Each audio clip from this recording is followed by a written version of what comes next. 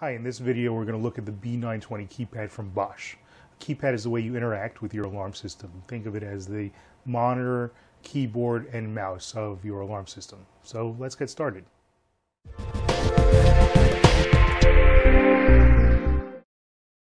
This is the Bosch B920 keypad. It's rectangular with black top, white bottom, and has a two-line LCD display. If it's a different color or shape, it's not the B920 keypad and it's not going to work exactly the same. The B920 has indicator lights on the side. Top indicator light is a check mark. If it's lit up green, that means that all points are normal and the alarm system is ready to be armed. The second indicator is a padlock. If it's lit up solid red, that means the alarm is armed. Faulting any point will trip the alarm at this point.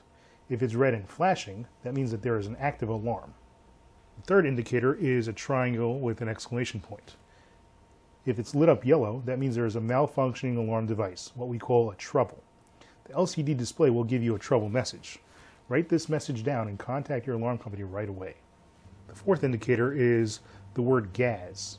If it is flashing blue, you have a carbon monoxide leak and should evacuate the premises immediately. It's important to note that not all alarm systems have a carbon monoxide detector installed and connected to our alarm system. The last indicator is a power plug. If it's solid blue, your alarm system has AC power and battery backup power. If it is flashing blue, your alarm system is running on backup power and only has a few hours of operation left. Contact your alarm company if your alarm system is ever running on battery backup power for over an hour, as the battery may need to be serviced or replaced.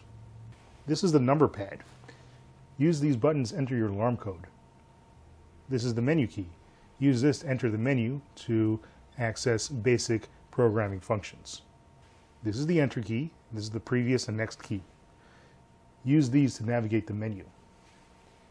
This is the escape key. Use this to exit a menu or to backspace when entering a code. This is the bypass button. If you want the system to temporarily ignore a point, you can bypass that point using this button. That will allow you to arm the rest of the system while faulting one device.